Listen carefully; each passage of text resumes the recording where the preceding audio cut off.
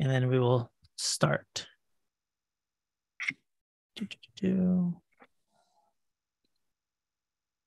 Okie dokes. Well, good evening, everyone. Today is Wednesday, February 22nd. This is Manhattan Community Board 7, Public Safety Committee. My name is William Ortiz. I am one of the co-chairs of the Public Safety Committee with my fellow co-chair. Please introduce herself as well.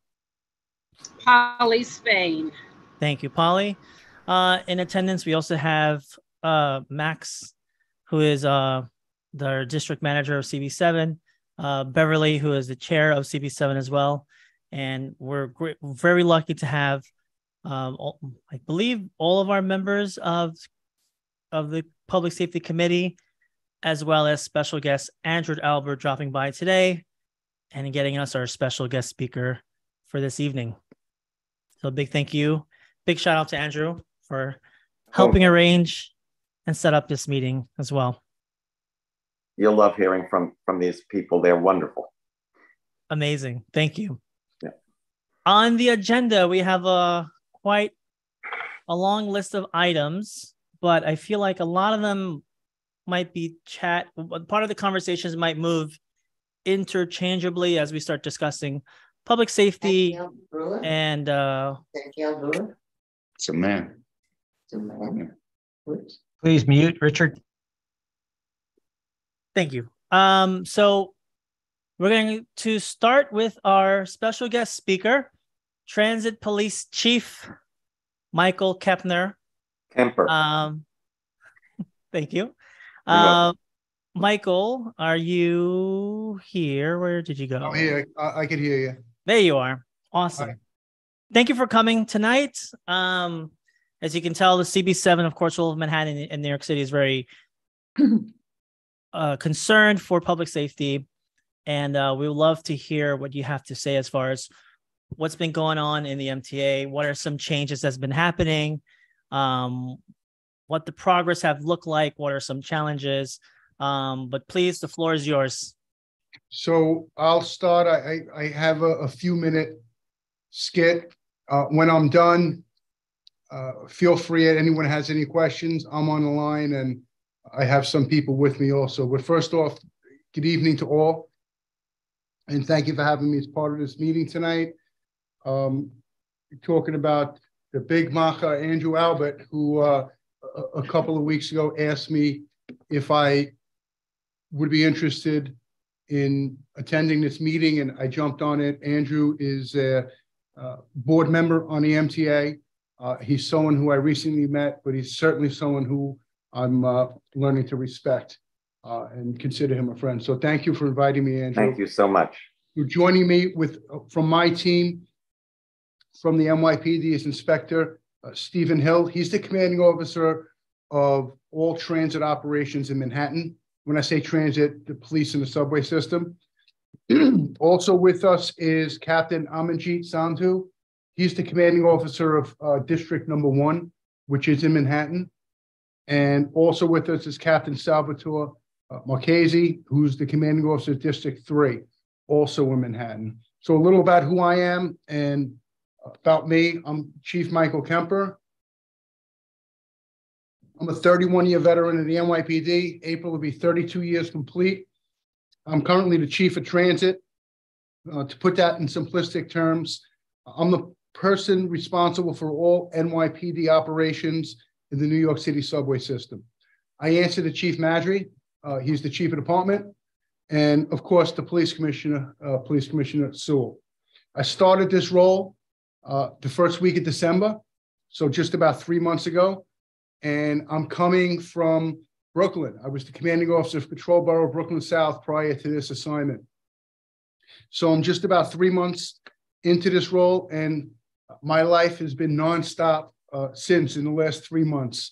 But to say I've learned a lot and experienced a lot and met a lot of people is an understatement in these short 3 months. Just a quick understanding in case anyone doesn't know about the Transit Bureau. The men and women assigned to the Transit Bureau patrol the subway system in 4 of our 5 boroughs, with Staten Island being the only borough that the NYPD Transit Bureau doesn't patrol. the MTA police patrols in Staten Island. There's a total of 12 transit districts in New York City. The transit district, you can look at it like it's a police precinct. A transit district, police precinct, synonymous. The only exception is a transit district is underground or above ground. They patrol the subway system, where a precinct patrols the streets. The 12 districts are staffed by cops, just like a precinct is. They're commanded by either a captain or a deputy inspector, again, just like a precinct is. And the cops that work out of these districts primarily work in uniform, with some of them also working in plain clothes. And obviously, it's a 24/7 operation in the transit system with the Transit Bureau. Each district, just like a precinct, has identified geographic responsibility. And if you're curious why I have two districts commanders with me tonight on this call, is because when I'm looking at the community board, District 1 and District 3, it comprise, both districts have a piece of the community board. So let's talk about crime in the subway system. Topical subject, and understandably so. Millions of people a day depend on the system, the subway system, for so many reasons. It's literally the lifeblood of our city, and it really is what keeps our city moving. I'll start by saying this. We are very encouraged at the progress we've been making in relation to crime in the subway system in recent weeks and months. And I'll explain why in a second. But please, as I move forward, don't misinterpret anything I'm saying. We are not claiming victory. We recognize the challenges that lie ahead of us. We recognize we have a lot of work to do, but I'll end that with, we're up to the challenge. And the men and women of the NYPD realize that, and they're working their butts off.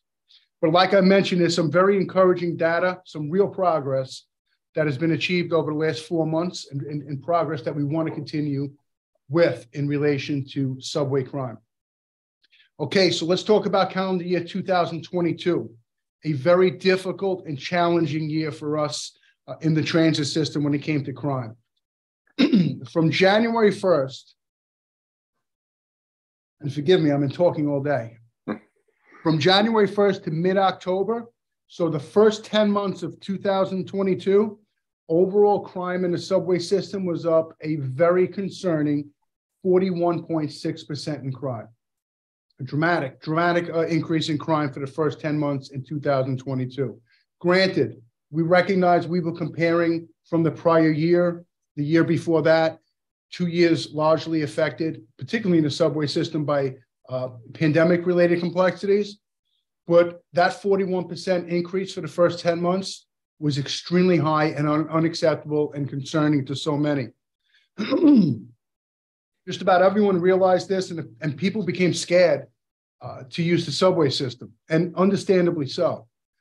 So it was in October that Mayor Adams and Governor Hochul launched the Cops, Cameras, and Care program. Simply put, that program was an investment in subway safety, a tremendous investment. Because of that program, it allowed the NYPD to infuse, if you will, an additional 1,200 cops a day into the transit system, assigning them to train patrols, platform patrols, mezzanines, and turnstiles. It was also at this time that the conductors started announcing the presence of cops that are on a train or on the platforms. And if you use the subway system, you understand clearly what I'm talking about. The results of this investment were swift and significant. And because of the long hours of the cops, really working long hours, hard work, crime began to sharply decline at the end of October, and it continues to decline up until this very minute. To offer you some data, again, crime was up 41.6% the first 10 months of 2022. So starting on October 25th with the Mayor and Governor's program and up until today, so we're talking about the most recent 4-month period, 10/25 to today, crime is down just under 11% versus the same 4-month period last year. So we went up from being up 41% the first 10 months, investing in the police officers in the subway system, and now we're down 11% the 4 months that followed. Most notably in these stats, there's a 26.2% reduction in robberies in the subway system in these most recent 4 months. And when we compare this most recent 4-month period to the same 4-month period of prior years, we're currently at the second lowest overall crime level in the Comstat era. What do I mean by the Comstat era? That's when we started recording crime stats in the subway system, like pre-merge, like in the mid-90s. So we're going well over 2 decades. Only 2020, the height of the COVID pandemic, we recorded a lower 4-month period that started on October 25th, the same period I'm talking about now. When looking at the current year that we're in, 2023, we're just completed about 7 weeks of the year. So, and when we combine January and February of this year, overall major crime in the subway system is down 19.8% versus last year. Overall crime is down in all 4 of the boroughs that I just spoke about that we patrol. Crime is down in all index categories, including a 25.3% reduction in grand larcenies and a 21.3% reduction in robberies. Again, if we compare year to date, the first 7 weeks of 2023, so 1/1 through today, February, what is 22nd? Again, it's the second lowest start of the year. Second lowest in recorded history. Second only to what year? Again, the pandemic year. Again, I could sit here and we could talk about data, and I could sit here and say we're down 19.8% in crime. But if people still don't feel safe riding in the subway system, what does it all mean? What does it mean to someone that just doesn't feel safe riding in the subway system? Some of that we got to chalk up to perception. They're watching the news, and if we take 4 crimes a day in the subway system, 3 of the 4 are on the news. Perception is jaded, and some of it is reality. A lot of it is reality, what they see, and we realize that. And that's why I say we have a lot of work to do. There's a serious homeless issue affecting the subway system. Connected to the homeless is mental health. And those are 2 very, very big challenges that we're facing right now in our subway system, and policing it and making it safe, and really making people feel safe. The good news is, when it comes to those topics, mental health and homeless, we do have plans that are in place, that are in progress. The NYPD is working with our partners from City Hall, whether it's DHS, homeless outreach, mental health professionals. We work together jointly each and every day. And that's really, I mean, I can go on and on. I'm here to answer questions, but I just want to end it. That's, you know, as I mentioned, the data is encouraging. I think it's very important that the community hears this data, that crime is down this year versus last year.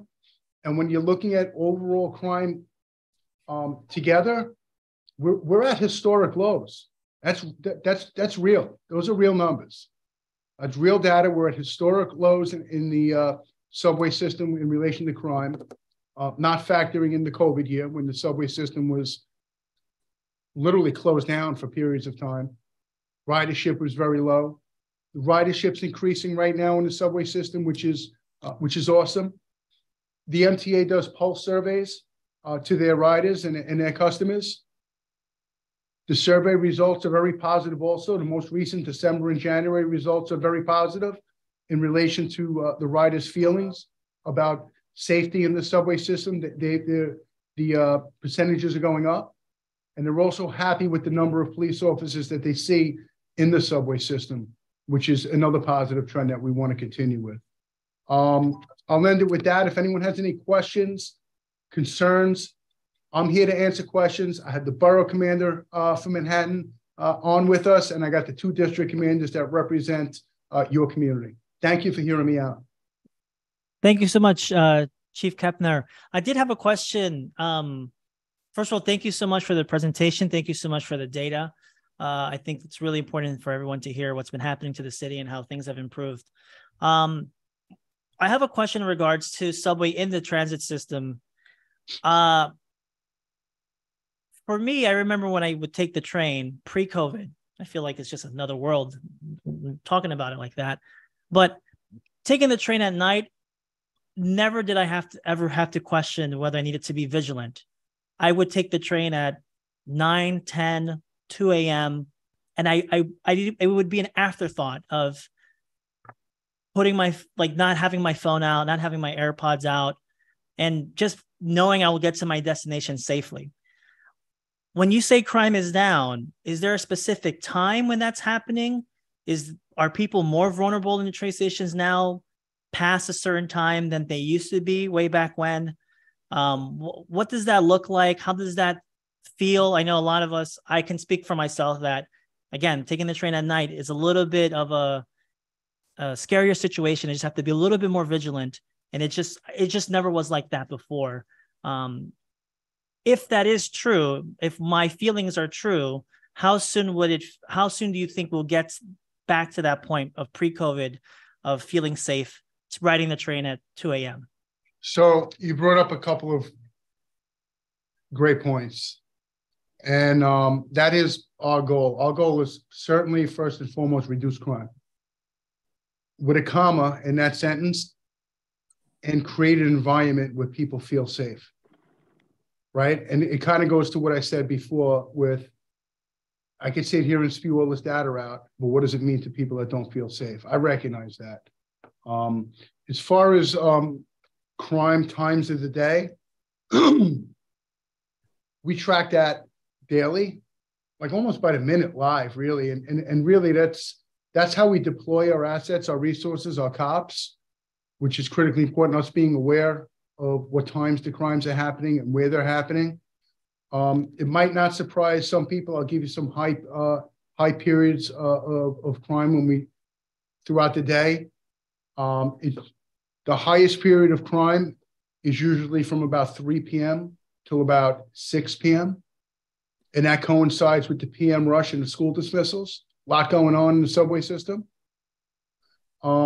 Interestingly enough, when you look at, and I'm going to pass it off to Steve and his district commanders to answer, just drilling down into the Upper West Side of Manhattan, because they'll have that answer in 2 seconds. I'm going to talk system-wide. System-wide, as a whole, the average, the crime is lower on that first platoon, or I shouldn't say first platoon, you don't know what I'm talking about, overnight hours. Crime is actually lower on the overnight night hours, but there's so much less ridership, which might equate to just not having that same feeling that when you're walking around with hundreds of people at the same time, it offers you a sense of almost like a security blanket, all the people around you, versus walking through a subway station. Some of these subway stations, I don't have to tell you, are dark. There's narrow alleys you have to walk to get from point A to point B in the same station. You just don't feel safe. You just don't feel safe. And maybe not for cause, just because you don't. But Steve, I don't know who on your team could speak specifically for the Upper West Side in relation to crime during the overnight hours. Hey, how you doing, Chief? And each borough, hang on, and each borough is different also. Listen, Manhattan's Manhattan. Manhattan's rocking. I was out Saturday night in the transit system. I was so happy with what I saw. It was packed. And I'm talking about midnight, 1 o'clock in the morning. People were out and about in the subway system, which is great to see. But I'd probably venture to say if I was somewhere else in the city in a different borough, it would be a ghost town at 1 o'clock in the morning. Steve, go ahead. Hey, Chief, thanks for having me on, and thank you, Community Board 7, for holding this forum. I think this is great. I want to just piggyback off the Chief and saying that with the new strategies that he's employed with cops at the turnstiles and extra presence, we're getting precinct help coming down into the stations. I'm going to talk basically about Community Board 7 zone. Okay, so and District 1 and District 3 share a piece of that zone with stations. And, just to give you a narrowing down of what the Chief said, he spoke system-wide about crime. When we look at Community Board 7 subway stations, District 1 and District 3, from January 23rd to February 19th, we took 4 crimes versus 12 crimes last year. That was a 66.7% reduction. And out of those 4 crimes, 3 were closed to arrest. Now, we'd rather have 0 crime, but just to show you the deployment that we've put out there under the direction of the chief with our turnstile deployment, and we also have the precinct cops that do 4-hour post-tour overtime on those platforms in District 1 and 3 in those stations. The police presence alone, I believe, is working. People want to see a uniformed cop when they come into the train system. And that's what they've been seeing. And you know who else sees those cops? The bad guys that want to come and do something. And I believe, and I've been a transit cop almost, I've been on the job almost as long as the chief. I have 31 years. He's got 1 on me. When these people see a cop in a uniform standing at that turnstile, they're turning around and they're going someplace else. So, you know, this strategy is working. This zone that we have with these 2 stations here, you're going to see a cop, I would say almost all the time when you come inside the transit system. We're talking about 59 Columbus Circle to 86 Central Park West. That's District 1. And then we hop into District 3. That's 110 and Broadway up to 96 in CPW. Okay, very tight zone. You'll have 4-hour post tour with precinct cops on almost every station except 1. That's 103 in Central Park West. And like I said, I can even go to year to date in that zone. From January 1st to February 19th, 11 versus 15, a 26% reduction. So I'm not claiming victory either, Chief, but I do believe that we're going in the right direction. And we also need to just keep the pedal on the metal. We're going to keep this deployment. We want people to feel comfortable. It's the perception. It's like the chief said.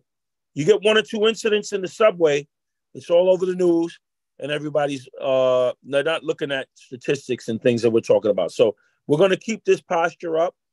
We're going to keep the uniform presence in the subway, and we're going in the right direction. And hopefully, the rest of the year, we can bring crime down in transit even lower to lower levels.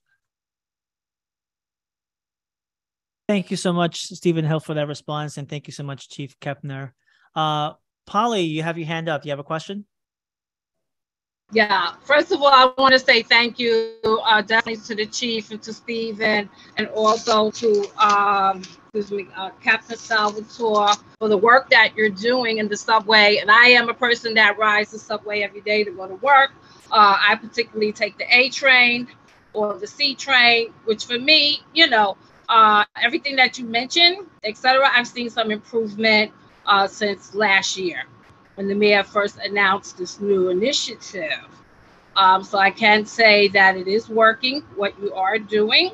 I had some other questions, because what I've noticed, maybe the chief, you could answer this is a system-wide question. I've noticed that there's a lot of bikes with lithium batteries on the subway, and also I see a lot of passengers with dogs. So can you speak to that? Because I get concerned in a crowded car when I see all these bikes. We're stuck in the tunnel, so I don't know, if it might start a fire or whatever. What is the policy on that? And then also, can you speak to the code of conduct? Because I wanted to know basically like certain, I would say, issues like panhandling. How is it treated?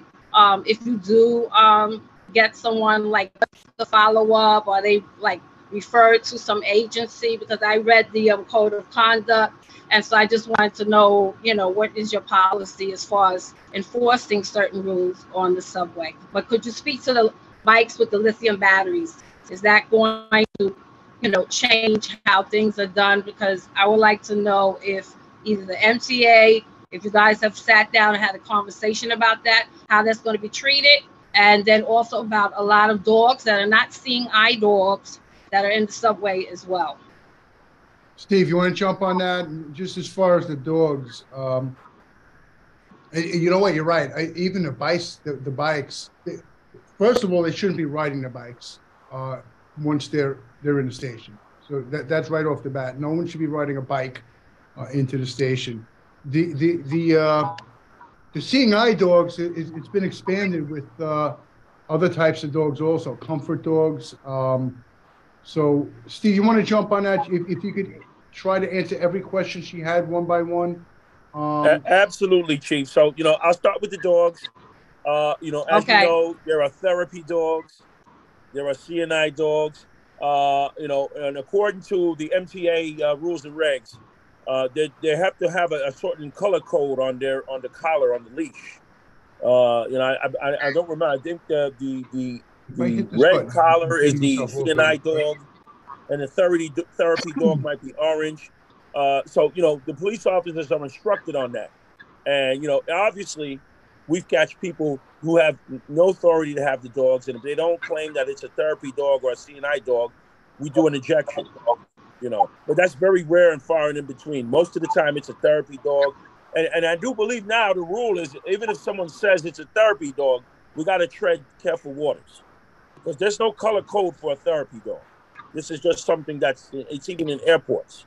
So we be very careful with that. But if the dog obviously is vicious and there's attacking people, police will take action. As far as panhandling, that's a no-no. We try to enforce panhandling vigorously.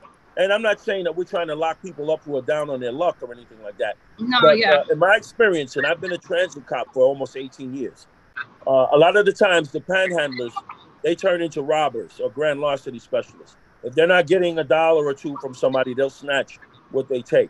So I've instructed all my officers to eject panhandlers, especially if they're aggressively panhandling. And so that's enforcement that we can do. And it's also in the New York City rules and regs as for the transit rules that there's no panhandling that's allowed in the subway system. Now for the bicycles, obviously no one is allowed to ride anything, skateboards, skates, bicycles. It just creates a hazard on the platforms. And there is a New York City rules and reg about large, bulky items on the subway. So if we have somebody with a lithium bike on there, or I've even thrown people out with scooters, believe it or not. I've stopped people trying to get on the elevator at Grand Central with a scooter. Outrageous as it may sound, this is what's happening. My officers have been instructed to eject those people immediately. And, the large, bulky item rule in New York City rules and regs, that's a tool in our toolbox that we can use to write a summons and or reject someone that has a bicycles on the subway system.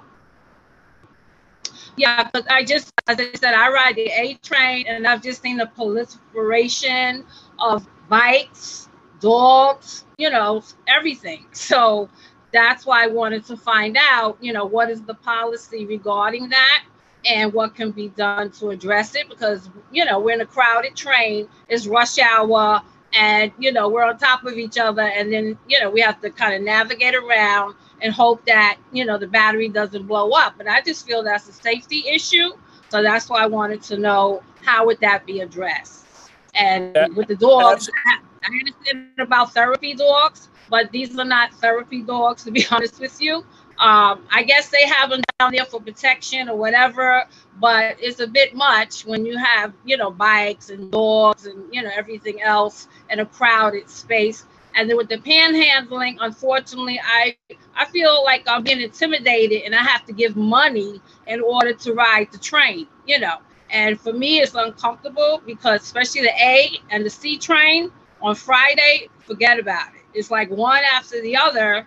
And I have seen other passengers be terrorized if they don't give money. So I just feel that if that's something that could be looked at, it would be greatly appreciated.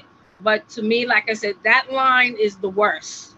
And in the morning when I go to work, it's like it's a hotel, especially at 59th Street, because I know that they're basically removed at the yard. But somehow between the yard and 59th Street, they take up all the cars in the morning. And then it's like, it's very uncomfortable. So I just wanted to know. Here's the good news. Here's the good news. District 1. Amajid, you on? Captain Sandu, you on? All right. I don't know if he got cut off. I don't know. It's not so good news. No, it's But I know Inspector Hill will pass that along to Captain Sandhu. I know Captain Marchese, you're on, right, Sal? Yes, I am, sir. And they're hearing what you're saying. They should be taking notes on what you're saying, and they should really be following up on what you're saying. If Captain Sandhu got disconnected for some reason, your concern and your complaint will be passed along to him also. That I could assure you. And that's why meetings like this are good. Forums like this are good. We hear from you. You tell us where the problems are, what your concerns are, and then it's our job to hear you out and follow up on it and help correct it. So, you know, that's definitely what will be going on from here. Now, what'd you say? Which line you said? The A line? The A and the C line are the worst. And you said 59th Street in particular? Yeah, 59th Street. And when the train pulls in, especially between 7 a.m., like rush hour, it's a hotel. Every car has at least 2 or 3 people sleeping. And, you know, it's unbelievable. And, you know, yes. Then, like I said, also, you know, I can't hear you. I'm sorry. I'm glad you brought this to my attention. And just to let you know, and I'm sure you already know, 59 Columbus, there's a transit district right there. There's a police station right there. Okay. And that station is manned 24 hours with 2 police officers on all 3 shifts. Okay? And I will definitely bring that to the commander's attention.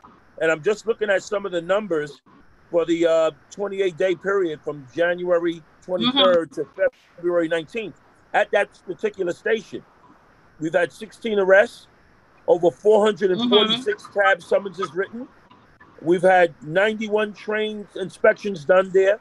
So we'll increase that, and I will bring that specific narrowing down of the homeless outstretch, the panhandling, and the bicycles to their attention. And I kind of can see where some of those lithium bicycles are, because we got a lot of these messengers and these delivery men that get on the train and go to their job.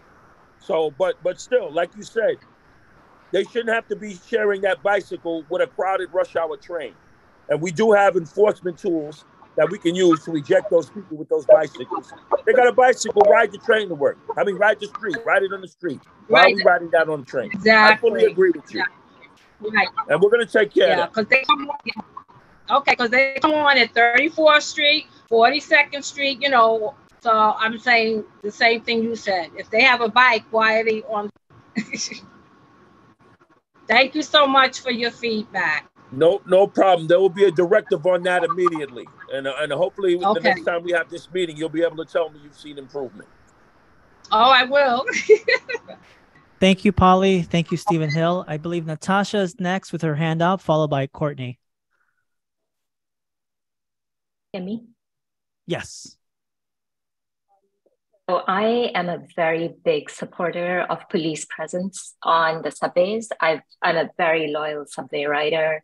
I rode the subway throughout the pandemic. I still ride it every day.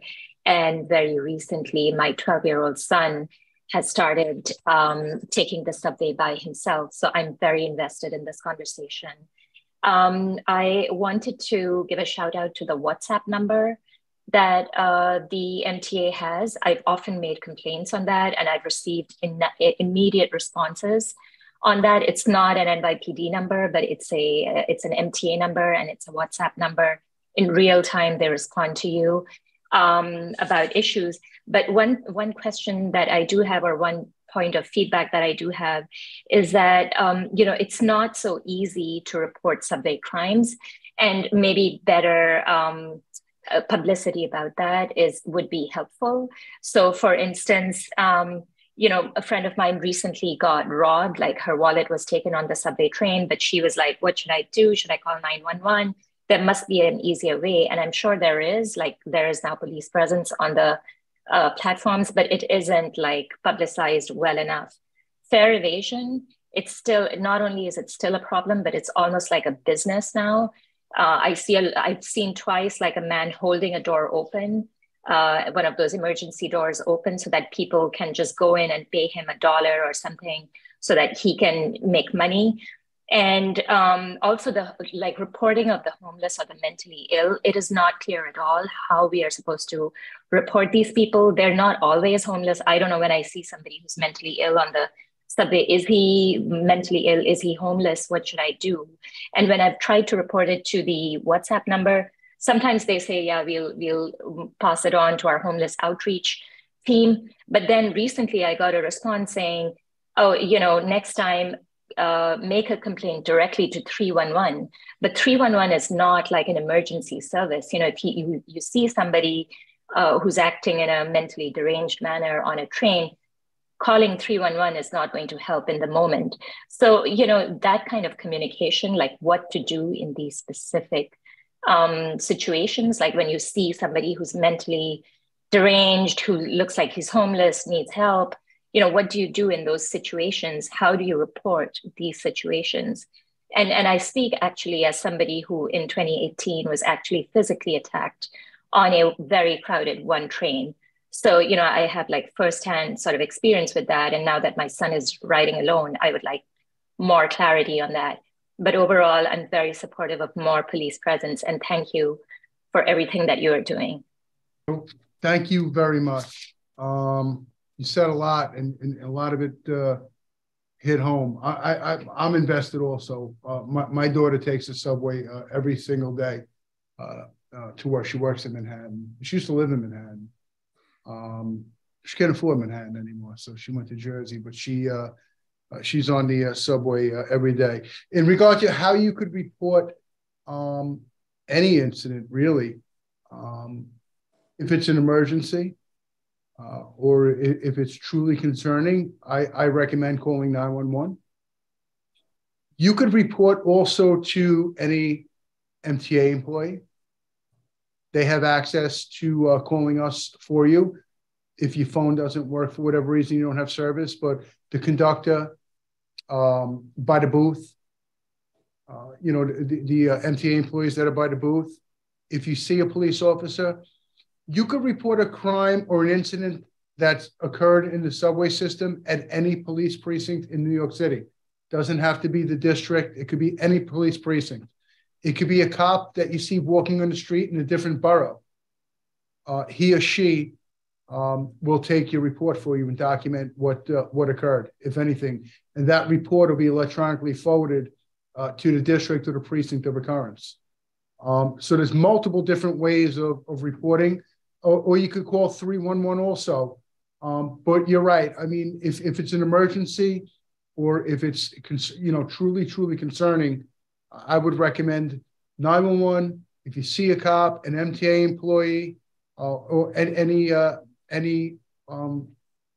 way like that. In the near future, I know the NYPD is working on electronic reporting of certain crimes and incidents. That's not out right now, but in the near future, it will be. I know for sure the NYPD is working on that. And it's going to be an app. It'll be app-based, and it'll give you options on what you want to report, whether it's lost property or a low-level crime. As far as seeing the police in the subway system, Inspector Hill and myself said this, we're doing this a long time. Everyone always likes to see a cop. And here's my 3-month takeaway in transit. And I mean this. Everyone always likes to see a cop. It offers them a sense of security, safety, but people really love to see the cops in the subway system, on a train. I could feel it when I'm out there in uniform. I could sense it. Everyone notices, everyone recognizes, and everyone, in my opinion, truly appreciates it. I've never had anyone come over to me and say, we don't want you in the subway system. If anything, people are thanking us for being there and demanding for more police.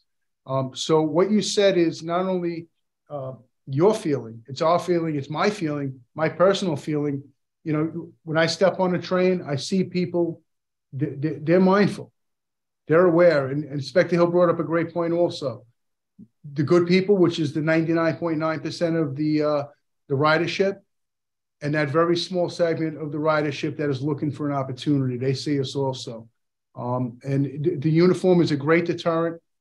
And it's really our biggest tool to combat the perception. Just having cops present, strategically positioned or assigned on trains, certain mezzanine areas. The issue you brought up with the fare evasion is not an issue unique to Upper Manhattan. That's a citywide issue. Listen, I'll call it like this. We cannot be at every turnstile in the city 24 hours. We just can't. And people are opportunists, and you'll be surprised. Like we'll be at a certain turnstile. I've seen it, personally seen it, where people come in, they see the cops standing there, they turn around, they walk out, and they either walk to the next station or they go to another turnstile because this is business for them. This is how they support themselves. But if you see someone doing that, which is illegal, and it is a business, it's an organized business for some people, where they break the machines, not allowing people to put money on their cards, and then it forces them to pay them almost $1 or $2 to walk through that gate. If you see something like that, please, that is an important. That's important to us, and we want to correct that immediately. And the first MTA employee you see, whether it's walking through the mezz or on the platform, or even when you're getting on a train, let that person know. Let that person know and ask them to call the police. And we communicate in real time with our partners in the MTA. And an issue like that is concerning not only to the MTA, but to us also. I don't know what else you asked that I didn't answer. Was there something else that you brought up? No, I think that was it. I think definitely more communication between the MTA employees who are in the station, like the people in the booth, and the NYPD. And like, I feel like better training for the people in the booth, because I've seen people jumping over turnstiles in front of people, in the booth, but I'm not sure what they're doing about it. I testified at a city council hearing a few weeks back, and I told them that I was in full uniform at a certain station, and somebody jumped the turnstile right in front of me. And when I stopped, I wasn't even going to write the summons. I didn't have a summons on me. Don't tell them. But I said, hey, you can't do that. And it was almost like shocking to them. I didn't know what to make of it at the time. Do these people feel it's their right to not pay? And you'd be surprised, like when it comes to fare evasion, 97% of the people that are stopped for fare evasion are released with a civil summons, not in a criminal court summons, a civil summons. But like our fare evasion enforcement is not geared toward. It's not about arresting people, incarcerating people. It's about correcting behavior. It's about having rules and correcting behavior. The 3% that aren't released with a civil summons, some of them are released with a criminal court summons, and some of them we can't release because they have warrants, right? So they have a warrant for their arrest. And there are people that are jumping turnstiles that have hundreds of dollars on them. It's not a financial issue for everyone. Granted, and certainly it is a financial issue for many, but you'd be surprised the people that are jumping turnstiles and not paying, fare evading, and walking through open gates. These are people with $50, $500 on them, $25. These are people with money on them. And for whatever reason, they choose to. And again, the stories, there's so many stories. We had someone that jumped a turnstile in front of the police maybe 6 weeks ago. And he was carrying 2 guns, 2 loaded guns on him. Like, you think you're carrying a gun on you, nonetheless 2. Like, wouldn't you want to remain low key? What are you looking to bring attention to yourself for? This individual fortunately jumped a turnstile. So you'd be surprised, like our turnstile presence and enforcement is very, very important. It's critical. And I know it. I believe it, and I know it. It's critical to crime and fear in that subway system. I'd venture to say almost 100% of the people that rob people or commit acts of violence and crime in the subway system are not paying their fare. Absolutely. So that's a whole other topic that we could talk about for a long time. But any MTA employee, we do work very, very well with our partners in the MTA. That I know. And there is a direct line of communication in real time between the MTA employees and the police department, the NYPD. So just keep that in mind. Be mindful of that. And if God forbid you need some help and you don't see a cop, but you see a train pulling in, let that conductor know immediately you need the police, okay? Thank you. Thank you for that. Chief, let me just add in with that, because I know you said you're not sure when to call 311 or 911. And so I'm going to give you an example of what happened today, actually, at 6-6. We had a call. It was a 911 call of an unstable man waving a knife on the train. Yeah. That's a 911 call. And we responded and we arrested that gentleman. Okay? But now if you see a man laying outstretched sleeping on the train or just a homeless person, that's a 311 call. Okay? That's the difference. The difference is, what is the danger factor? If you have a homeless person mumbling and shoving people on the platform, I would call 911.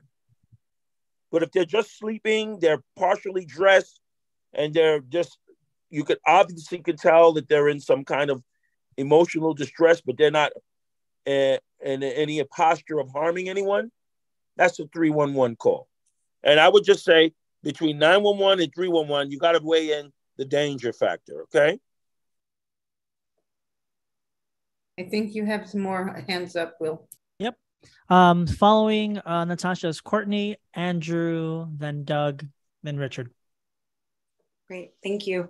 So first of all, I'm just going to echo all the thanks for all the hard work you all are doing. Those numbers are really impressive and really heartening.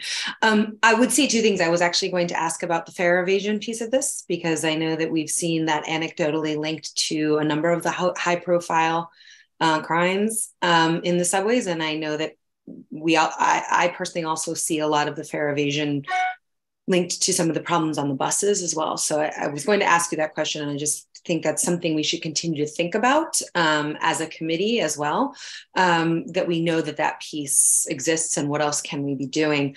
I also just wanted to mention, and this is mostly for our board members here, that there's a piece by Nicole Gelinas in the last couple of days on this that I think really speaks to, though these numbers, the trend is really good, I think that she talks to the fact that the number of violent felonies per ridership is still higher than it was pre-pandemic. So I think this is something where we as a board shouldn't be lulled into a sense of complacency here. This is still something we need to be vocally supportive of in all of the ways that we can be supportive: advocacy, DNS, budget priorities, all of those ways. So obviously this trend line is really good.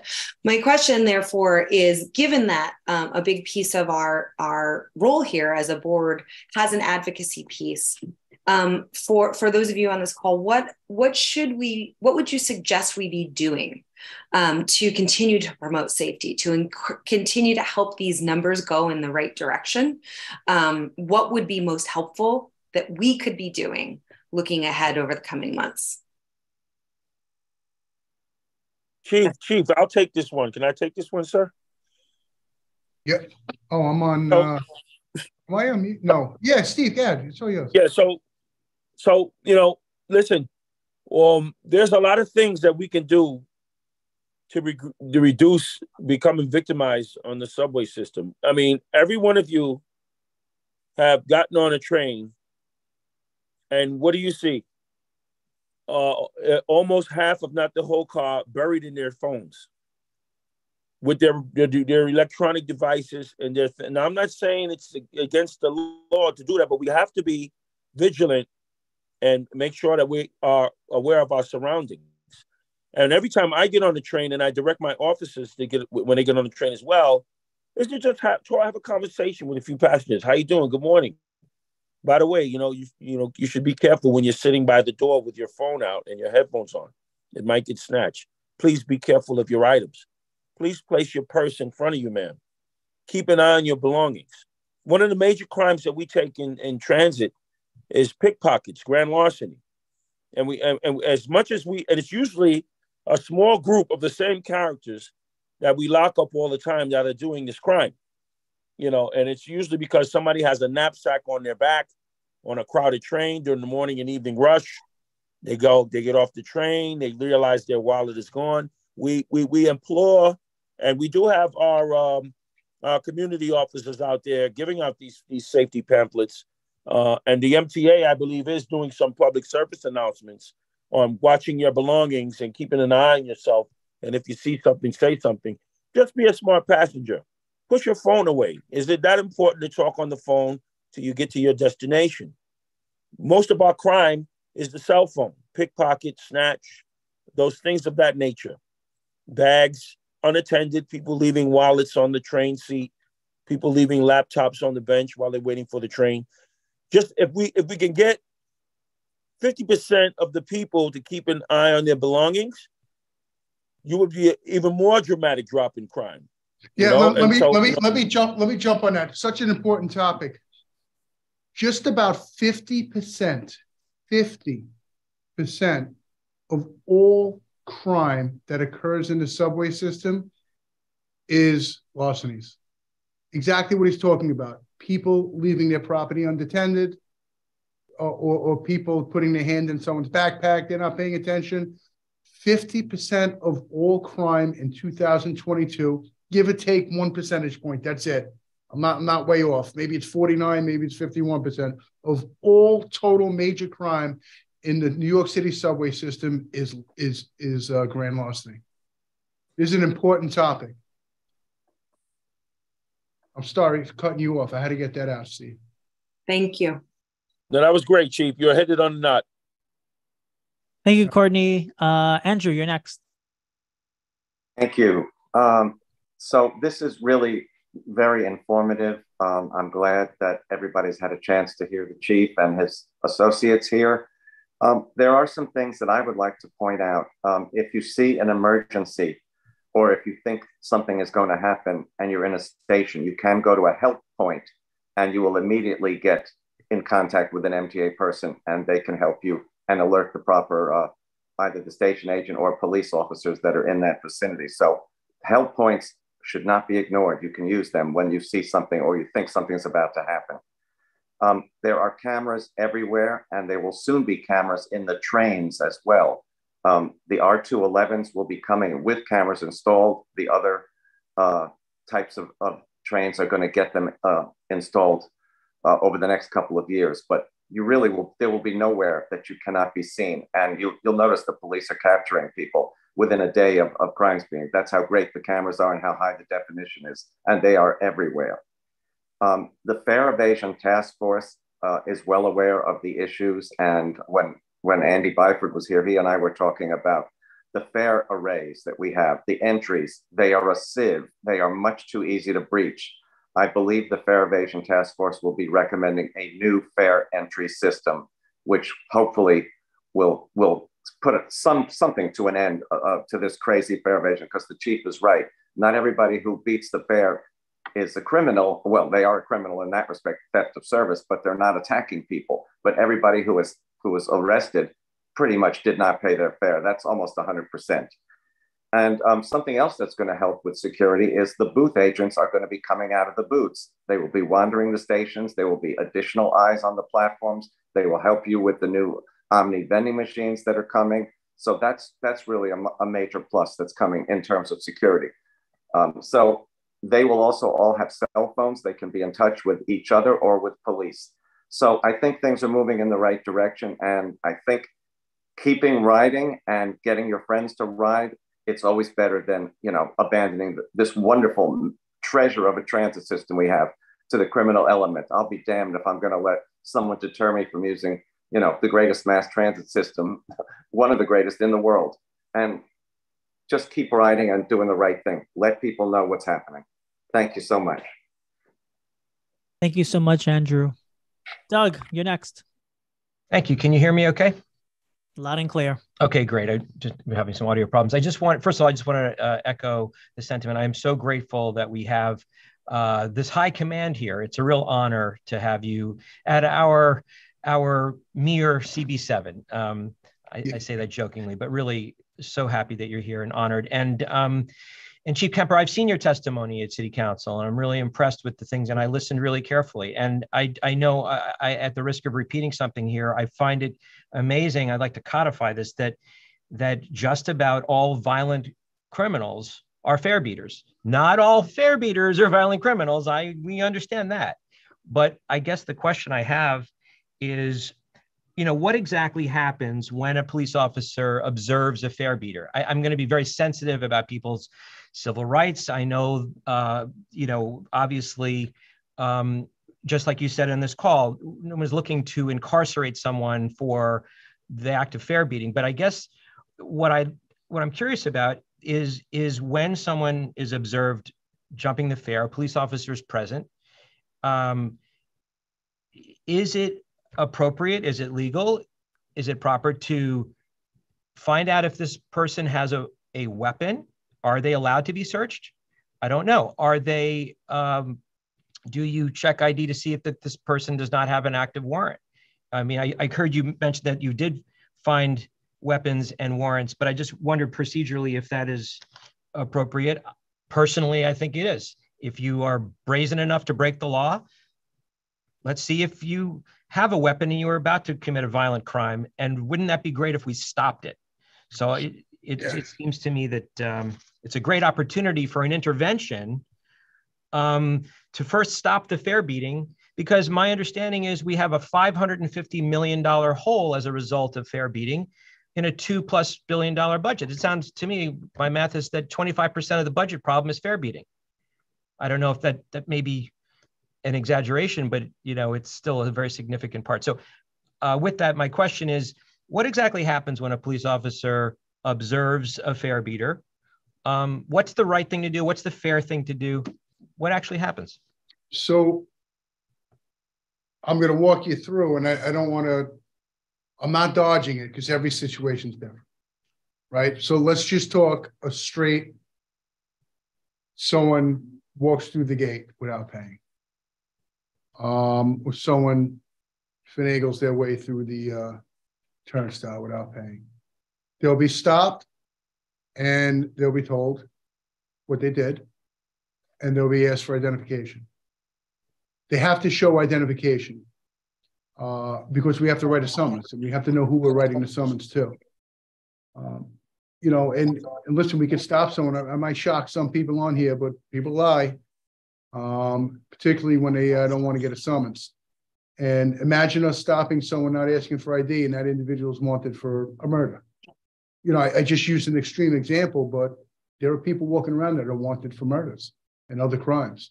So they'll be asked for identification. A situation just like that with nothing else to it, we're not searching. We're not searching that individual. If there's more to it, if the cop's talking to the person, they can clearly see the outline of a gun, obviously, we could investigate that outline of a gun. But we don't search people on straight fare evasion. So the answer is no. We would take their license for their ID. We would query to see if they have any warrants or if they're a transit recidivist or an offender. What do I mean by that?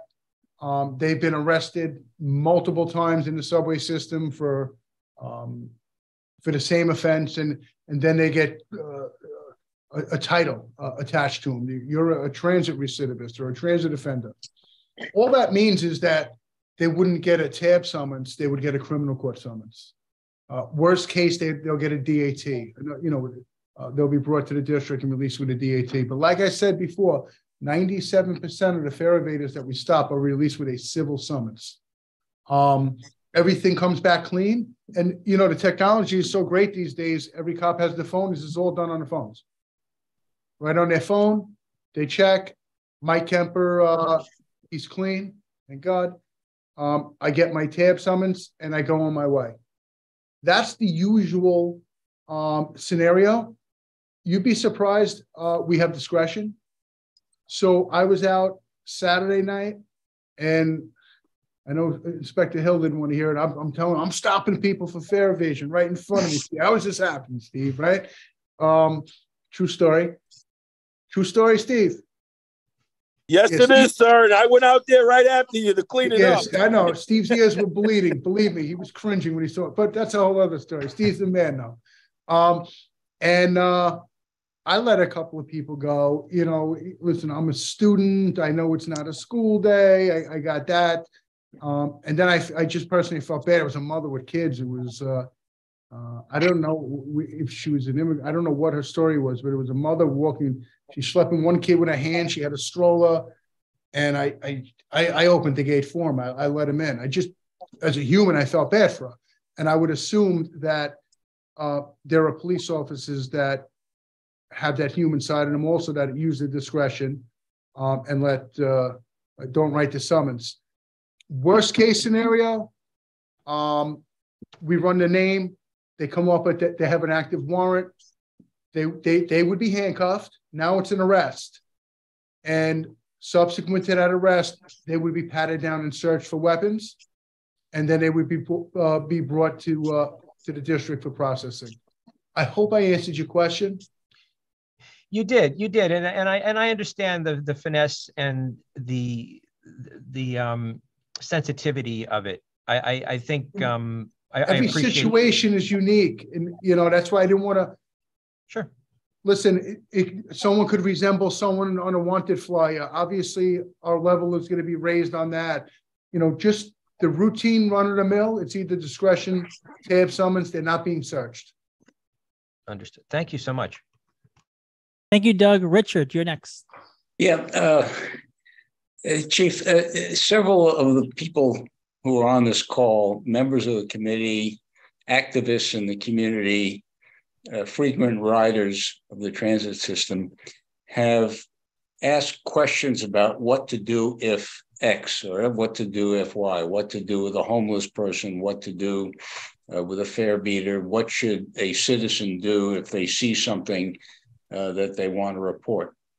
And it occurs to me, I know that when I ride the C train or the B, there are cops at 59th Street. But that's the only communication that I can think of that we get from your office as to what to do if X. And it just occurs to me that, if for a short period, the police would prepare a handout, hand it to riders, telling them what their rights are, when to call 911, when to call 311, notifying people that every employee of the TA has direct access to the police, things of that nature that are not generally known because people don't think of it. And people on this call have had to ask about. So my suggestion, and I make it humbly, is that there be a little bit more formal education of the ridership about these issues. As you're talking, great points.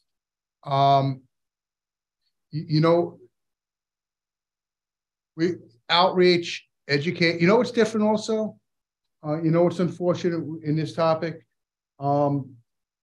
I'd love to be out there more representing the Transit Bureau with my transit district commanders. The precincts are out all the time, understandably so. I'll be very honest with you. In 3 months, this is my first, I'm going to call this community board meeting. I've met with certain communities, but not a community board. I think this is great for so many reasons. Andrew, I can't thank him enough.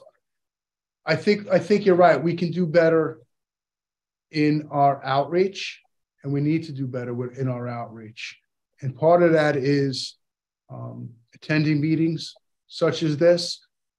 We have a very good social media platform. Shameless plug, NYPD Transit. It's amazing. It's the greatest social media platform out there. All seriousness, Twitter, NYP. What is the address? NYPD Chief of Transit or NYPD Transit Bureau, and we're on Instagram also. But our following on the social media in this day and age that we're in is tremendous. It's such a following, and so many unique visitors see it. It's another avenue, another platform that we can get or educate the community. We'll do something like that, and I'll talk to the district commanders in relation to literature that they can hand out to the riders as they're entering the stations. Maybe at the turnstiles, we could hit peak ridership, AM, PM rushes. I also like the idea. I was talking today. I saw a sign, and I'm learning, and I'm just being very honest with you. I'm learning every day. I saw like a lost and found. I saw a lost and found sign in a station. I thought that was interesting, and I'm not sure how many people, routine ridership realizes that if you lose something, it could be there's a lost and found. What if you do find something? What do you do with property if you find something? Right. So that's just another topic, and it's interesting we're talking about this because just this afternoon I was talking to somebody. I said, let's get a video out with the lost and founds. Like I want to learn about that. It kind of goes with what you brought up with other education, but I agree with you. There's so much that our counterparts are doing in patrol in relation to these topics. So it's not difficult for us to steal from them and just incorporate that into the subway system. And I appreciate that. And I agree with you. And we're going to get cracking on that. I assure you on that. Just crime prevention, all of that good stuff. Very, very important. Thank you very much. Thank you, Richard. Natasha, and then Madge.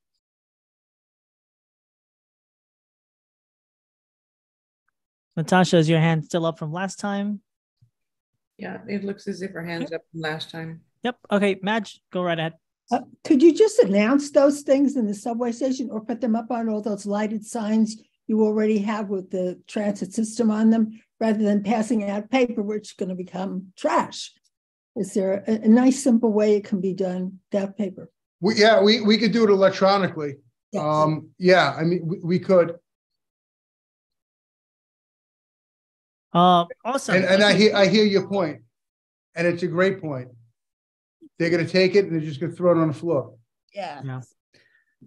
Well, thank you so much, Chief Michael Kepner. Oh, Natasha, there you go. Please.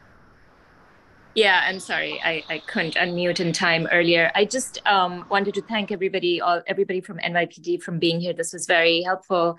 But I also want to plug for the community board and anybody who's attending the MTA's WhatsApp number. It's been very helpful to me and to others. Like I told a friend about it once, and she called me to say that there was a very disruptive man. And when she reported it on the WhatsApp number, 2 stops later, these NYPD cops actually entered her car. So you can actually, so I guess there is a lot of communication active communication between the MTA and the NYPD. You just have to know how to report it in real time. And this is a very good resource. This one time there was a terrible, awful mess on the platform on 110th Street. And I reported that. I took a photo and I reported that on the number. And 2 hours later, they sent me a photo back of the exact same spot that had been freshly cleaned. So I would really highly advocate for that number to be used as a resource by the public, because clearly a lot of coordination between NYPD. On this topic, I'm exploring the feasibility of communicating through social media, through the Twitter app. We're not there yet. It's conversations I had. So what do I mean by that? I mean someone going to the NYPD Transit Twitter site and DMing or messaging. The issue with that would be it probably will not be monitored live 24/7. So we just got to work out some kinks, but the beauty of it would fit into so much of what's being discussed. Quality of life concerns, just historic issues at this station. Great opportunity. There's something going on over here right now. It doesn't rise to the level of emergency. A couple of things we can get with that is we can learn, and we would respond back to the person who sent that message, A, letting them know that we received your message, and then B, if we could get them a response back with the results. So this is something that other businesses do. I just don't know, and I'm having these conversations, and I have to go through legal also to figure out how could we get that system in place in the Transit Bureau. But this is all good, legitimate topics and concerns that you have, and concerns that we're talking about. So we're really aligned with, in the same thoughts. So which is good. I'll say this also. I want to get us out there in the Transit Bureau. I don't know if anyone else sits on any boards, committees, block associations. Angela has access to me personally. Each and every one of you should have access to your transit district commander as your precinct commander. If you want us to come to an event, or if you want us to come to a meeting to talk about subway safety or anything subway crime related, we're here for you. Not only are we here for you, with pleasure. As you can see, I talk a lot. I have no problem coming to meetings. I'll bring my team. This is what we do. And we really, really got to be working together. And I always say also, and I mean it with sincerity, don't assume we know everything that's going on in every station. Because, we like to make you think we do. But a lot of times we don't. And we really need that whisper in the ear. And we really need the nudging. What do they say? A squeaky wheel gets the oil, right? I mean, and it's the truth with everything in life, and policing is no different. So we are available. Not only are we available, we want to go out. We want to go to community meetings. We want to interact with the community. So please invite us. Thank you so much. I think I want to respect your time and everyone else's time on the board. So I'm going to go Linda, Bev, Doug, and then Polly with the final word. Thank you. And echoing everyone here, we are so thrilled that you're here, Chief Kemper and Captain Hill and everyone. Thank you for joining us tonight. Thank you for coming to us and informing us so well. While Natasha was speaking, I just had this light bulb moment, and it occurred to me, in addition to WhatsApp, in addition to the WhatsApp, which is a wonderful app, we have Waze on our car. That's when we want to, for directional. And every time there's an incident, whoever is seeing it says there's a direction. There's a man lying. We could do this. We could do similar software, similar AI to Waze on the subway. And that's really more for Andrew to talk about with MTA. There's a way of developing a software, because it's developed, but writing it so that it would work for riders on the MTA, on the subway system. So that was it. That was just an idea. You ever maybe use the Waze for directionals with your car? Mm-hmm. The same idea. Yeah. We'll talk about that. It's an idea. Thank you, Linda. Beverly, you are next. Let me add my thanks to that of all of the folks who've been on this call for your coming and for your very forthcoming discussion tonight. What I was going to suggest was our community board has a weekly blast that has several thousand people who have asked to have it in their inboxes. And because of that, we have access to providing announcements for events and so on and so forth. If we could work with you to prepare some kind of informational blurb around reporting crime in the subway, or some kind of notice that would be helpful to you, it seems to me our district manager and his staff would very much be happy to do that. So just to work with you on what it is that you want out there in a very crisp and short way that would be helpful to getting your message out, I think we'd love to help. Thank you. Yeah, definitely appreciate that offer, and we would definitely jump on that. Chief, can I add one thing? So, everyone on this call, if you have a particular station that you see issues all the time, station that you use all the time, you can Google that station, NYPD. Each of these stations is covered by a neighborhood coordinating officer, whether it's District 1 or District 3. And if you go on the District 1 website, NYPD portal, or the District 3 website, it'll give you that neighborhood coordinating sergeant's name, and it'll give you to each of the neighborhood coordinating sergeants, officers' area of coverage. And you can actually call that officer or send them an email, and they will get back to you and address that issue. Now, this is not for a 911. This is like if you get on the train every morning and you see the same homeless guy sleeping, you can call your neighborhood coordinating officer and they will get right on that. And that's somebody that you can speak to directly. They have an email and they have a phone number, and that geographical area or that station is their responsibility. So that's another avenue you can do. Perfect. Thank you, Stephen. Doug, and then Polly. Once again, thank you for being here. That was really interesting. I didn't realize that there were NCOs in transit. We are familiar with the NCOs in our local precincts, so maybe we'll do some follow-up to find out which NCOs are here. Maybe we can get to know them on our transportation committee once in a while. How many NCOs are there within CB7? You don't have to answer that right now if you don't know offhand. Well, I got the District 1 and the District 3 commanding officers on. Captain Sandhu, are you on now?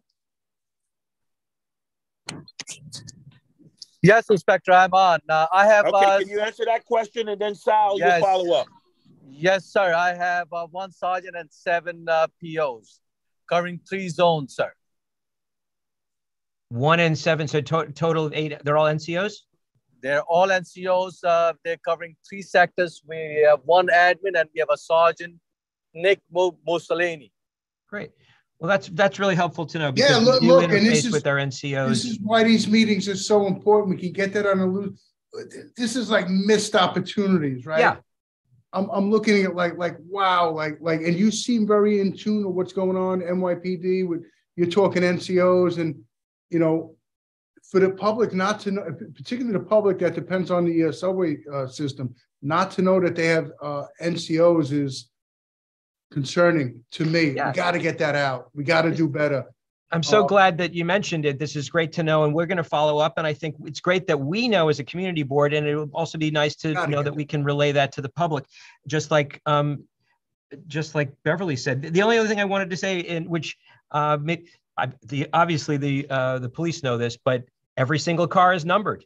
Not a bad idea to take note of what car you're on. Maybe you snap a picture of it. So if you do lose something, you know what car you're on. And if you have to report something, you say exactly what car you're on. I think it's very helpful for the NYPD respond accordingly. To say I'm on the second to last car, I'm not sure, but if you have that car number, that car is identified, just like Central Park, where every single light post is numbered. And when if you would, God forbid, to get into trouble in Central Park and you give the light post number, the precinct knows exactly where you are in the park on the map. So just wanted to say that, and then I'll be quiet. Thank you, Doug. Polly, Sal, how many NCOs you have in District 3? I have the same thing, sir. 1 NCO sergeant with 7 NCO police officers. 2 that are assigned to CB7. They actually cover all the stations in the 4 precinct. Yeah, so this is good stuff. thank you so much. Okay. Polly, when you're ready. Yeah, I've been ready. I just want to thank everyone for, again, such a wonderful presentation and with lots of information. And I really appreciate you, Andrew, because you kind of reached out and made it happen. I did take the liberty of going on to the website and looking at your safety rules. That's where I got the code of conduct. So I did see that you have a list of NCOs. So that is definitely good to know, because that's important that we can reach out to them directly. The other thing I wanted to just mention has, because I know Andrew mentioned that they will kind of retrofit the new turnstiles. I wanted to know, anyone can answer this question, because, you know, we're saying sometimes people have a weapon that are coming through. Is there a way to put a scanner in the system, whatever turnstiles coming up, so this way to kind of alert if somebody's handling or has a weapon on them or something, so that you guys can get a signal Wi-Fi wise, since we're going to have the people out of the booth and we're going to have officers present? Is, you know, is that something that you guys have talked about between the NYPD and transit? And then my other question is, again, getting back to the lithium batteries, because that's been a major issue. I would like to know, has the NYPD department discussed anything as far as putting a VIN number on these batteries for people who say that they're using it as an independent contractor for work, etc.? Because I know that VIN numbers are put on bikes in case they're stolen. Has there been any discussion regarding that? So I'll answer the question, and Steve, you're going to get the tough question on the battery. I'm going to ask you. I'm going to answer the easy, and I don't know if he knows the answer. Okay. As far as the metal detector, we're not there yet. We're not there. Okay. So there are discussions about maybe doing temporary or periodic here and there, like they do in the schools, but I'm not aware, and Steve, you could help me out, and maybe Andrew, you could help me out. I'm not aware of any metal detectors in the subway system, you know, permanently fixed in the subway system. No, I don't believe there are. No, we don't have technology like that yet. Yeah, the discussion. There is discussion. I'll go even further. There are other means to detect weapons and explosives also, which I won't go into. Okay. That, you know, we have a you know, we're talking about crime, right? And we, you know, it certainly is a crime, but we didn't even touch the topic of terrorism, counterterrorism, and right. We have our own counterterrorism unit assigned to the Transit Bureau, and obviously the NYPD's counterterrorism unit is closely aligned with the subway system. So it's probably a topic I don't want to talk about publicly right now. Oh, no, I get it. I just wanted to know if there was a discussion, because I was thinking about that person that came into the train with the gun and the smoke, you know, and started shooting, and everybody had to run out, you know, so that was pretty scary.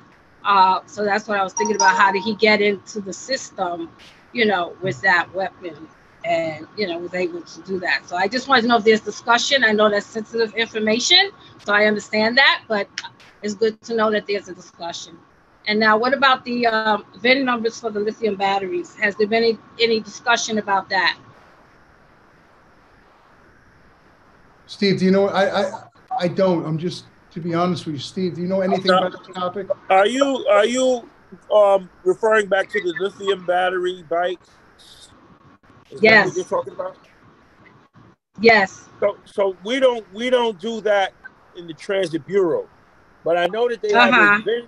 I know they have a VIN etching program in the precincts for people that want Right. to get their bikes VIN etched for them getting stolen or anything like that. But we don't have anything like Right. that in the Transit Bureau. Okay. Thank you. So with that, again, I don't know if there's any other questions or anyone has their hands up. I'm looking in the attendees. I know that Steve Board is here also from the mayor's office, the liaison. So I don't know if he wants to make any comments or feedback if he's still here. I'm trying to look and see. Oh, I think he might I think he have already left. left. Yes.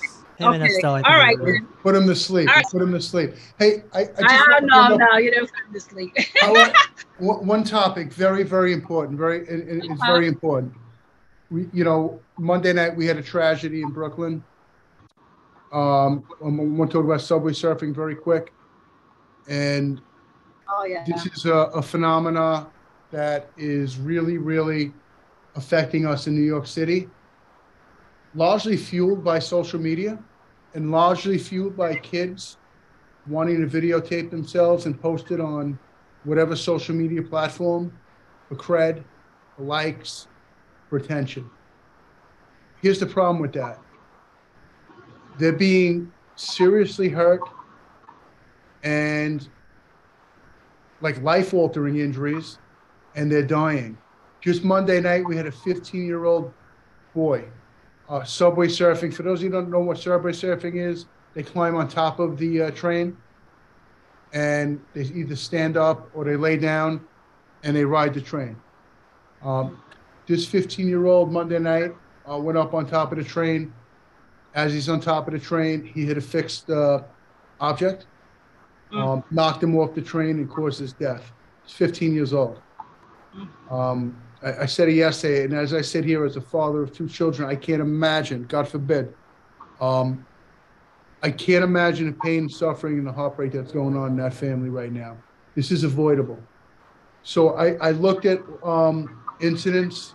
I counted 5 real nasty incidents that occurred within the last 12 months. There's a lot of commonalities with this. It's the ages. Out of those 5, when I say nasty incidents, I'm talking about 2 deaths and 3 horrific, life-altering injuries. I'm talking about amputations, the whole 9 yards. 12 years old to 16 years old. That's how old all 5 incidents, the ages were. 12 years old to 16 years old. If we could get this out, I don't know if anyone, your children, your family, if anyone's a teacher or around young, impressionable kids, if we could get this topic out and just explain to them that it's extremely dangerous. Forget about being illegal. It is illegal to do that, but there's no do-overs, if you will, if something goes wrong. It's over. And these kids are young, they're immature, and they're really not thinking of these consequences at the time they're doing this. They're thinking about the likes and the attention they're going to get. So this is a subject matter that needs to be discussed New York City wide. I'd appreciate that. And if we could keep that boy's family in our thoughts and prayers tonight, that would be pretty awesome. And that's all I got to say about that. Yeah, well, that is horrible. And we have a member on a committee, Courtney, who's on the YEO, Youth and Education Libraries Committee. And I myself am an educator. So we definitely will put together something so that this way we can, invite the public and invite you back, to really talk about the seriousness of what's going on. I would like to, how are they getting on the train? Like they just jump on top when it's not moving? I'll give you the usual way they do it. They go onto the train, they open the doors in between the 2 cars, and in between the 2 cars, they step up and they climb on top. That's the usual way they're getting on. There's a lot of commonalities. There's real scenic locations on the New York City subway system, whether it's going over, this kid was going over the Williamsburg Bridge. So that line going over the J line, right? the J line going over to Williamsburg Bridge. J&M. We're gonna go, Andrew. We're gonna just look at the J. We want to talk about commonalities, right? 3 of the 5 incidents occurred on that J at the Williamsburg Bridge. So for whatever reason, that seems to be, whether it's the background of the city or the bridge. And then another location that seems to be very, very popular with subway surfing is through Queens on that 7 line, particularly in and around Citi Field. So this is a topic that we really, really got to get on top of and stop before another tragedy occurs. And I'm sorry I'm rambling. You talk about the consequences and the family, certainly, first and foremost, right? But what about the people on the train that witnessed this, that have to live with this?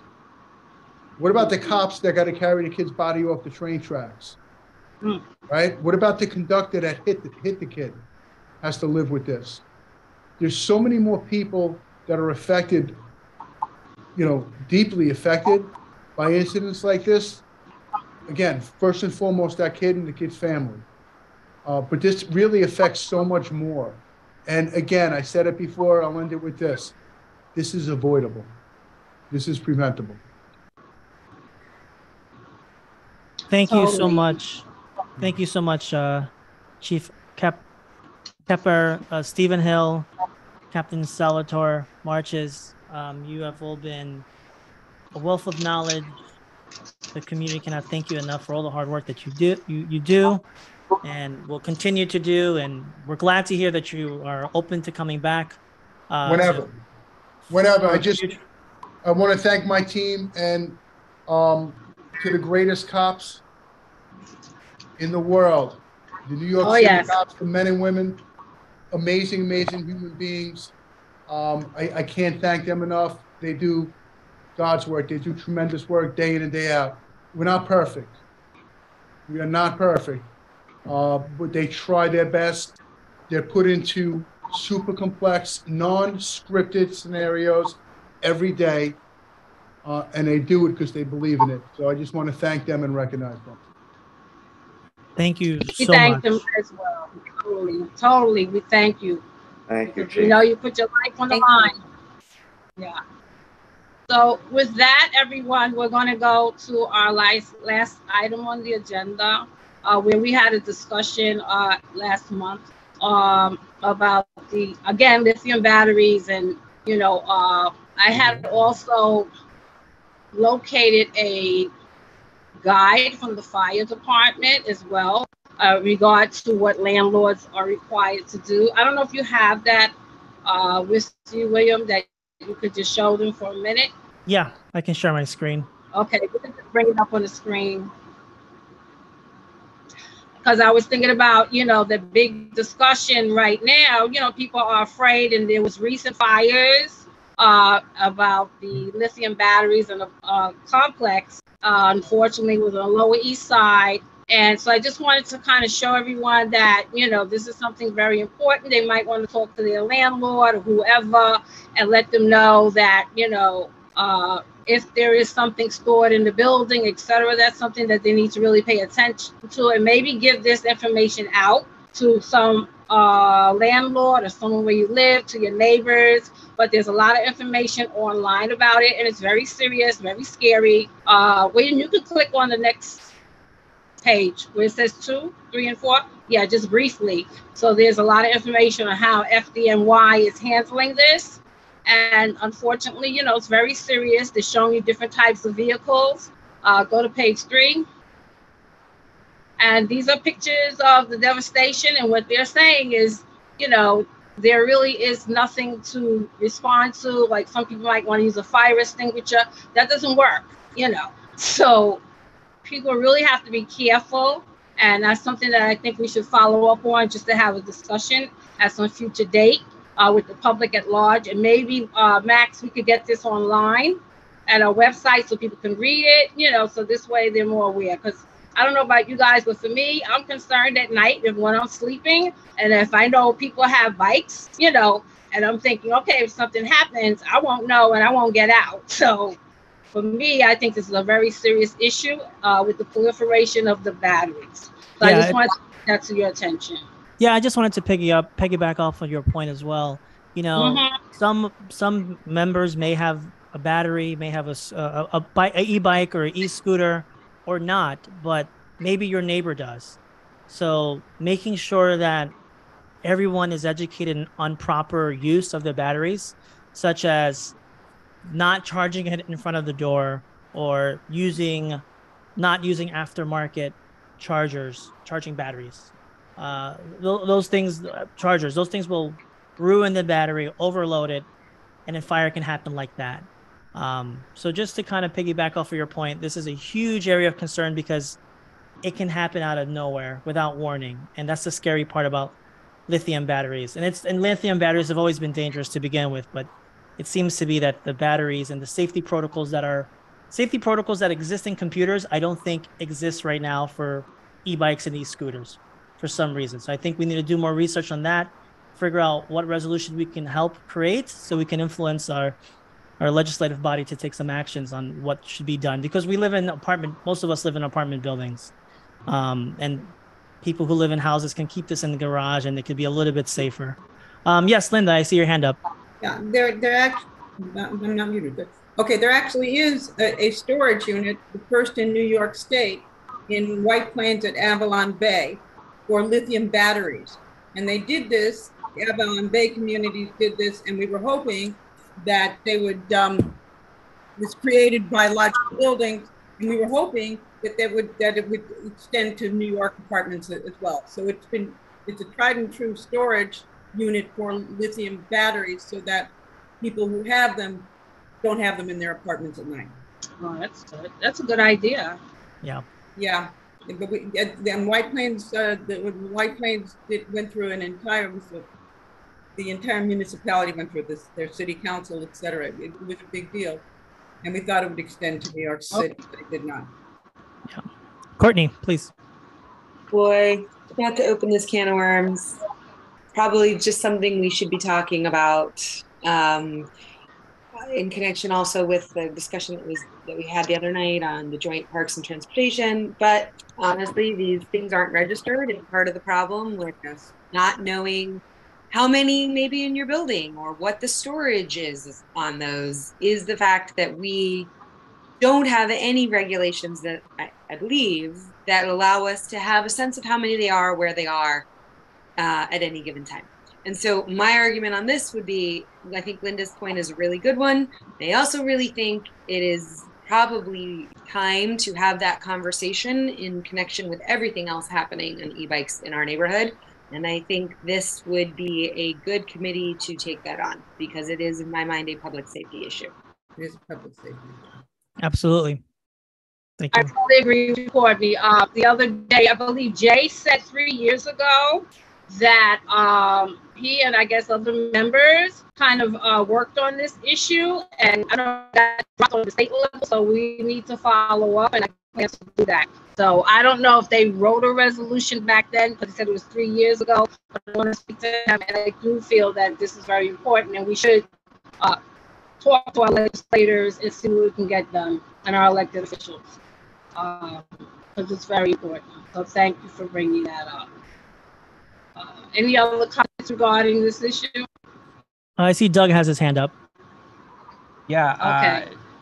Obviously, there have been quite a number of fatalities, even this year and last year, with regard to the lithium-ion batteries. And I have heard about some of the technology that Linda just mentioned at Avalon Bay. Of course, these are massive landlords that have the ability when they're building a new building. The question is, how do you retrofit a smaller building or a building that is not, is not an affluent landlord or tenant? So you have people that are working hard for their income with these bikes. And I think, some of the warnings I've heard is that many of these are not UA listed.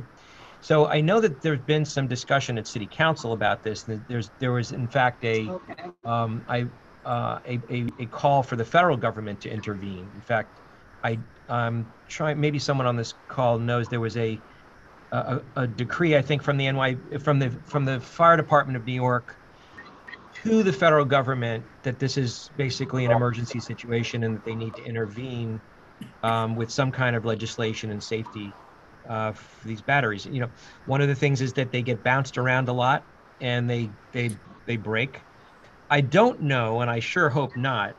I don't know if there's been any spontaneous combustion of any of these batteries when they're not being charged. So, for example, we were talking about these batteries and devices in the subway system, which of course is a whole different problem with crowding. But you know, I don't know if it seems to me that these batteries have exploded while they're being charged, and they might have been the wrong batteries being charged by the wrong charger, or it's a refurbished battery that is very cheap in quality. So I know that our elected officials are on top of it. It would be good to know if there's any pending legislation that we can review and possibly support. Well, I just want to share the screen of that document one more time, because you bring up a really interesting point. On the third page, it reads, damaged or unstable batteries or improper charging can cause the batteries to overheat, leading to an explosive, aggressive fire. So the fires are not exclusive to just being charged. If the battery is indeed damaged somehow, there is always a chance of that exploding. So I just wanted to show this really important part here, that even if you're unplugged and the battery is damaged, there's always an opportunity for that battery to overheat and blow up. So it is a big area of concern. I think Courtney's point of following through on trying to get these things registered, know where they are, I think is really important, and I think we should follow through on that. And I agree. I do agree with that. That's a number one issue that we need to address. So, I think we're going to. Everyone is concerned. I think this is just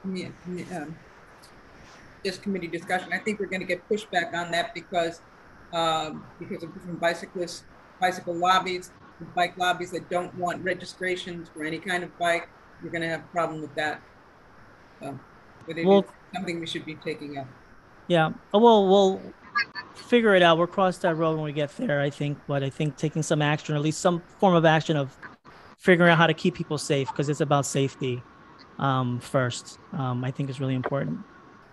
I agree with you that it would be a tough hurdle. I don't deny that. But I think safety wins at all costs. We're on record from the Transportation Committee as asking the state to license these e-bikes. Yeah. And insure. Excellent. Yeah. And insure, yes. Yeah. We've also got the city bikes that are using lithium batteries now too. Yeah, city bikes. Are there going to be licenses on each one? Is there a way to register each the individual bicycle? Every city bike has a number, like a serial number, whether they are a regular bike or an e-bike or even the new silver white e-bikes. They all have a number, so you know what's happening to each bike. As far as them being registered to the city, I don't know. I think that's something we could try to figure out if we can ever get in contact with someone with Lyft City Bike. But I know that's been quite challenging for the Transportation Committee. Yeah, we've tried. Yeah. I would say... Well, now, wait a minute. Can we go back for 1 second? So, sorry. City Bike, agreed. A totally different thing, but at least those aren't living in people's apartment buildings. I think, I would hope. Andrew, am I hearing you correctly that we have a past resolution on this that I'm not recalling? We have a resolution asking the state to license e-bikes and require insurance on them. Right now, and it passed the whole board? They are facing down streets, sometimes the wrong direction, and they could hit you and you have no idea who it was. So here's a question. Okay, sorry. No, go ahead, Lynn. No, e-bikes aren't confined only to the delivery workers anymore. They are mode of transportation for a lot of folks. You know, I see business associates of mine with, their e-bikes. They think that, and they're lithium batteries. I mean, it is, and same thing with the scooters. This is the new form of transportation. Agreed. Agreed. I'm Oh gosh. Yeah, it's almost bedtime over here. So I guess what all I'm slowly, my brain is getting here. My brain stopped at right. A lot of facts tonight. So. Does it mean if we've got the past resolution, then couldn't we write a letter with an overlay of, hey, we passed this resolution, this is a safety issue, there have been explosions, we really need this so that people can know where they are? I mean, if we've already passed it, can't we write a letter on it? Yes. I would hope that our resolution, I asked after we passed it, that the resolution be sent to our state senators and our assembly persons representing this district. And I'm assuming that it did go out when we passed. Right, but 3 years ago, we didn't have the public safety overlay on it. That's true. We didn't have it refurbished and charging it correctly. Because it had just been passed. Yeah. Because the lithium batteries weren't blowing up in people's homes everywhere, you know, and they were relegated to lithium ion batteries. You know, so I think it was 3 years ago. I think it was much less time than that. Was. And also, there was another, we should pull up that resolution because there was something else on it besides registration and insurance.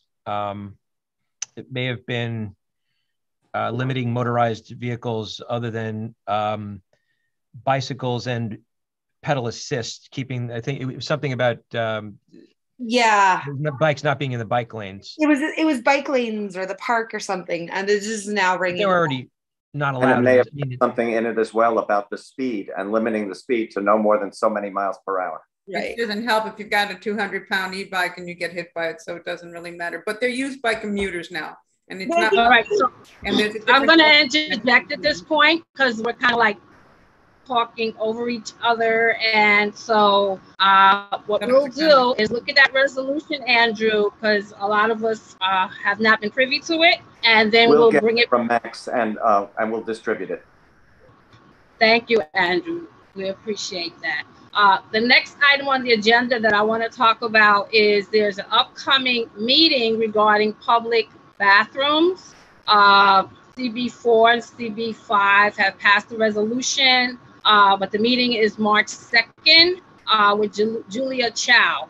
So I know, Madge, I believe you had been notified, and William, myself. So if anyone else on the committee or the board would like to attend the meeting, I can send you the information so that this way, you know, we can kind of decide for our board, because I remember we had a discussion about locating and identifying space for 2 bathrooms in our district. I know Madge had already looked at a couple of places, but, you know, I just want us, again, to really look at this and kind of figure out what would work for us, because I believe Shelley Fine's location at West 108th Street, Wishfish, I believe he had mentioned that they have a public bathroom there. So we really have to kind of map out where it would best suit our district's purposes. So I think that's something, you know, that we need to look at. So if anyone is interested, as I said, in attending the meeting, you know, I'll definitely send you the email so you can attend. Thank you. Yes, Linda. Doug and Linda. Doug. Linda, you go first. Sorry. I was wondering, the public bathrooms, during Bloomberg administration, they had purchased, I think, 175 Samusa public bathrooms that city council turned down when they started to locate them and they started to install them. So I'm wondering, are they going to repurpose them for them since they already exist? Is that what the discussion is about? I have, as far as I know, when I attended the last meeting, there was no discussion about repurposing those particular bathroom models. It was more a discussion about the zoning and also signage, and that was the limit. That's why I want to attend the meeting, so this way I can understand what direction they're going in and then what we should do, because this is our district and we have to do something that's exclusive to our needs. So I will find out, when I attend the meeting, Linda. Would you like to attend the meeting as well, Linda? What is it again? It'll be March 2nd. So that's and it'll be next Thursday. What time, please? It'll be at 6:30 p.m. Online, yes. Yeah, I could do that. That would make sense. Again, I'll send you the information. Difficult to do it, obviously, with all of us. Okay. Yeah. Might be 5 o'clock. I can't hear you, Madge. It might be 5 o'clock. Well, let me check because I have it right here. Well, if you could send me the link, that would be great. Then I can register. I'll send you the link. Thank you very much. Doug, go for it. No, I didn't see it on the agenda, but it's fine whether it's new business, old business. But I guess the question is, I did put it on the. Okay, I mean it's fine. Well, who is conducting this meeting? And in other words, is it coming from the city, from the new person that's been appointed for the public domain? I think this is spearheaded by CB5. CB4 and CB5, yeah. Yeah. Okay, so I guess the idea was that I don't think we've identified all of the public restrooms we actually have in our district. I know that we probably have more than we know, but we probably don't have enough. I mean, there's a dearth, but we have POPs, right? The privately owned public spaces, and they are required to have a bathroom. So it'd be good to know how many POPs we have and how many we have, and then how many more we need, and then where should they go, right? That's sort of the point of the... Exactly. Got it. Yes. Great. That's the next step for us. Yep. So I think we covered old business. And does anyone have anything for new business? Cool. I do. Let's go. Go for it, Doug. Well, it's something that William and I spoke about, and I asked to be relayed to Polly. So we are, and I did have a confirmation that Chief Obey is willing to come to our meeting. Chief Obey is she's an incredible person. I have met her. She is the commanding officer of Manhattan North. So basically, every precinct from around 59th to the tip of Manhattan is under her command. She is the highest ranking African in the NYPD, not African-American, African. She's from Africa. She is a wonderful person, a great public speaker. She's she's gentle and powerful at the same time. So her lieutenant confirmed that she is able and willing to come to our meeting. Now, I know that we may have some changing around. So is the next public safety committee meeting on the 22nd of March, or is that changed? Because Max, do you happen to have that calendar up by chance? 29th? Yeah, give me a sec. The 29th. Okay, so I'll simply write an email and I'll put you guys on copy so we can make sure that she's also okay for the 29th. And wait, sorry, you said the 29th. Oh yeah, 29th, 6:30. Okay, because I know, like, we say the Public Safety Task Force meets the fourth month. It's actually, I think there's 5 Wednesdays in March. When looking at the calendar. March. Yeah, so that actually is the 5th one, which is why it was a little confusing. Yeah, that's why I said, I counted 4. I'm like 22nd, and I'm like, okay, well, that's so. All right, so we'll see. I'll see if she's also available for the 29th. I hope so. And then, I think we can, prepare for the meeting and promote the meeting. And I think it's another great opportunity to have, an incredible person joining us. This was exciting. I was just going to quick say from a planning perspective, I don't know if you guys intentionally just picked the last one thinking it was the 4th when it's the 5th, or if that's specific, but if you do need to switch it to accommodate the speaker, actually the 22nd is still open. You could think about it, just let me know tomorrow, or just, whatever will work for her, Doug. I'm willing to just move the schedule around. I think it'd be wonderful to have her on. Great. I mean, I can just ask if the 29th would also work, and if so, then I guess you just keep it, and if not, then we can adjust. Okay, that sounds like a plan. Then just Doug, if you could loop me or Jesse in once that's squared away. Sure. Cool. Yeah, and we'll ask if there's anything that we want to feature or ask her, or that she wants to talk about. That'd be great. She's got an incredible story, by the way.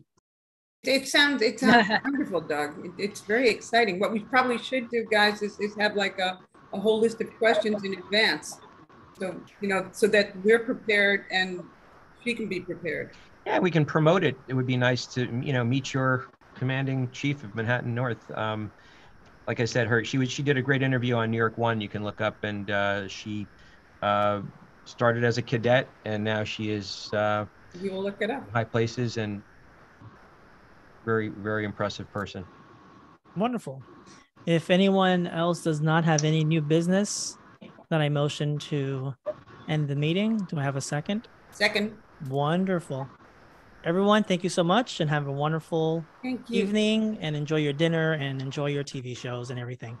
This was such an exciting time. Thank you, everyone. It was great. Chief Kemper was amazing. Anyway, It really was. Good night.